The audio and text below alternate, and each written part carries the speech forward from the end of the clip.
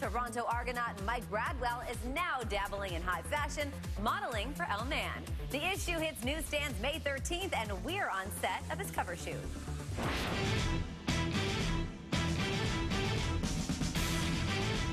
Talk about cleaning up nicely. The wide receiver is leaving his sweaty gear in the locker room and gracing the cover of ELLE Man, part of ELLE Canada's June issue. It's kind of cool. It's different. I don't know if it's fully in my personality, but you know, you kind of get used to it and get better at it the more you do. And this is fun. I got some movement and stuff and jumping around, not just sitting there staring at a camera, so it's a bit of a workout. With a recent string of pro athletes turned models, from soccer star David Beckham to polo player Nacho Figueres, men's magazines are ditching the waif look for a sportier physique. Obviously, athletes were athletic. We like to look good. You know, there's this saying, you look good, you feel good, you play good. So, you know, I just think more and more athletes are kind of getting into this stuff. And it's not just the skinny, toothpick model guys. People relate to someone who's fit and who works out. And this isn't the 26-year-old's first modeling gig.